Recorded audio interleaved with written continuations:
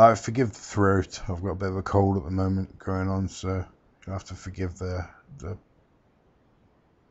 coughs or anything else that I come up with. First, this is just a little tutorial on how to use Recycle to build up a library of beats and patterns. That's instruments and patterns. You'll see later as we go into the tutorial. Chop your beat up as you would in Recycle. Then save the sounds as a WAV file. As you can see, I've already done it here, but I'm going to save it anyway. Export with a MIDI file. I'm going to bring up Renoise. First thing we're going to do here is open up the MIDI file from the beat you've just chopped up. Get rid of all the rubbish that you don't need. You really don't need any of this stuff. Right, now, first thing to do here is go to column and transpose it up 12. That needs to be done for it to fit with the instrument without you having to mess around with anything. Just generate drum kit in a minute, you'll see. Now I'm going to select down to 16, like so. Copy that.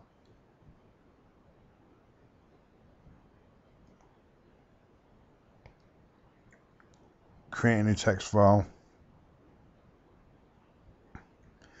Paste it in there. Close and save the text file. Rename the text file. Basically what I've done here. Basically what I've done here is I've created my own part files,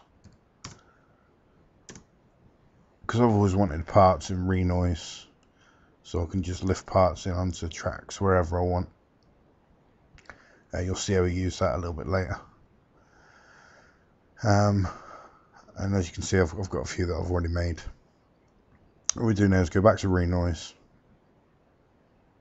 We'll go to sample. These are the samples from the chopped Recycle beat that we made earlier. Excuse me. So what we're going to do is select them all, like so, and then we're going to put them. We're going to put them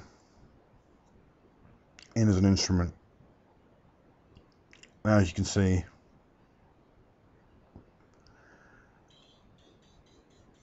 I can play, and as you can see, it was playing. But the issue is, we need to go to Instrument Editor and just click Generate Drum Kit once. Now, when you play it, it's a perfect chop beat. I know you can't hear it because I've got a dodgy sound card in this laptop that won't let me record the audio from the song and speak into the microphone at the same time. I will redo this tutorial eventually when I've got a better throat, and I'll plug in a proper sound card and get it all going properly, but for now this will do. Alright, so we've got our instrument here, so now what we're going to do is save that there, like so. Now the ideal way to do this is to actually excuse me, is to actually go through the samples and listen to what they are and name them accordingly, so that when you go to your instruments you can flip them open and they'll be named. So you can just pull in, say, if you've got a snare from Amon or from Apache, a bongo or whatever, you can just pull it straight in as an instrument already chopped for you. Right, so let's get a fresh song going. Now on the Reaper forum, there's a guy who's a complete diamond. He makes a lot of extensions for Reaper. Goes by the name of SWS on the forum over there. And he tonight has made me this little, very tiny executable specifically for this task. So what I can do is I'll bring up the executable. And as you can see, I've got my parts here. So I'll just click on dark, press open, go to the track, paste continual, and now I've got the pattern in there. Now bring dark in, load it in as an instrument. As you can see, dark's on 0. The actual pattern's 1. So I've got to come over here and quickly whip them all over to 0s.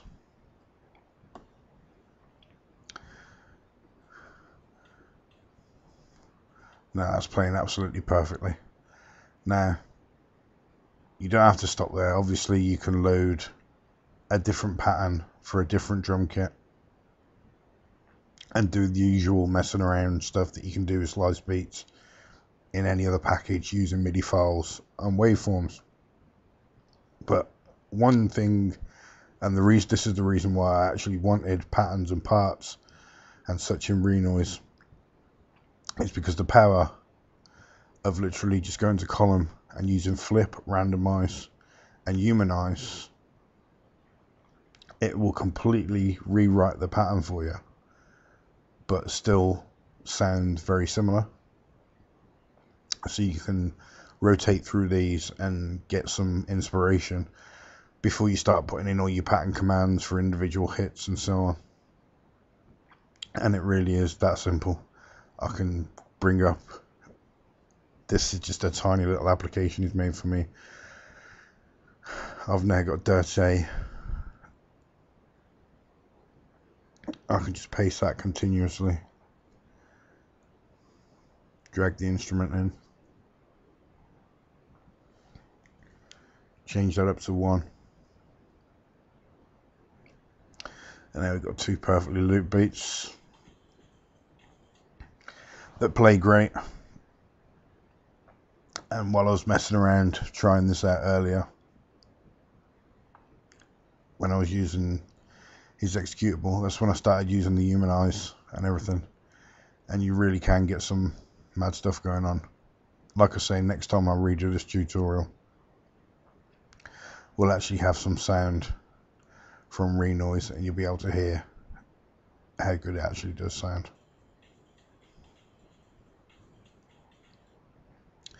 But give it a try, see what you think. I think it's a good way to chop beats. It gives you as much control as you need. As you can see, the individual samples are there. You can swap in and out stuff however you want. Works quite well. I think in Linux, whatever you want to call it, you've got free cycle, so this can be done pretty much for free as well. Anyway, I hope you enjoy it. Let me know how it goes. Cheers.